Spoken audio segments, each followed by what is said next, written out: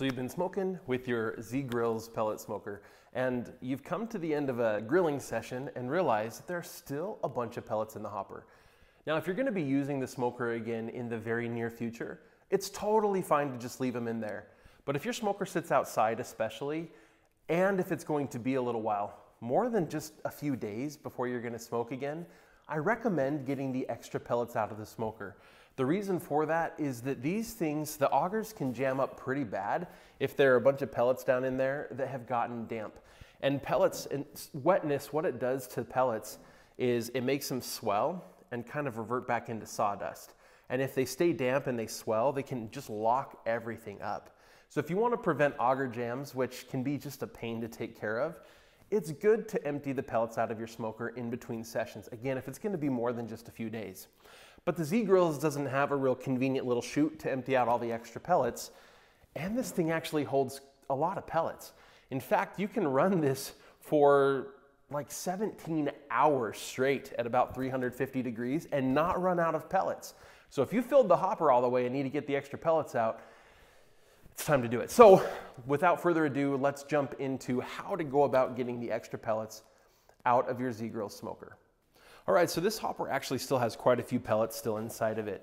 It's got this little cage here that makes you think that maybe it's about empty, but this actually has several hours worth of pellets still in it. We wouldn't want to just burn those down. And so the easiest way to go about getting these pellets out is to scoop as many of them as you can out directly. So, you know, if you're still up above this cage quite a bit, obviously you're gonna just scoop them out the best you can. Use a cup or something that's gonna help you. But honestly, I'm actually gonna get this cage out of the way so I can clear out the rest of my pellets. To do that, you just need a Phillips screwdriver. And there are 4 little screws. It's good to use a magnetic one. You don't want to be dropping these screws down into the pellets. If one of those screws gets down in the auger, it could cause a pretty good jam. There were 2 on the back, and now there are 2 on the front side. There aren't any on the sides, just on the front and back. They put the cage in for safety reasons. I understand. You wouldn't want somebody sticking their finger down in a moving auger. And before you get any further here, make sure that you have this completely turned off, probably even just unplugged like I have mine right now. But now that you've done that, you can just kind of lift the cage out. Now with the cage out of the way, you can just use a cup or a small bucket to just scoop most of these out. So let's go ahead and take care of that real quick.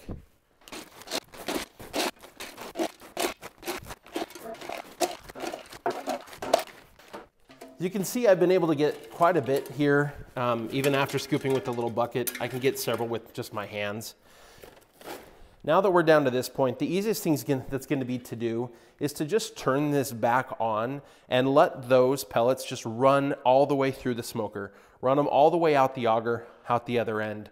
On this smoker in particular, we don't have just a regular feed setting where we can just run the auger without turning it on. So I'm just going to turn it all the way up to high. As you can see, this smoker doesn't have a setting to just feed the auger, to feed pellets through the auger. So the best thing to do to get this done quickly, and it should only take a few minutes with how few pellets we've left in here, is to just turn it all the way up to high.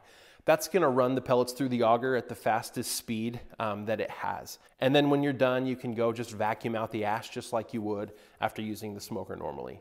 And that's it. It's a fairly simple and straightforward process, but it's, again, not quite as convenient as if we were to have just like a nice chute like we get on some of the other grills.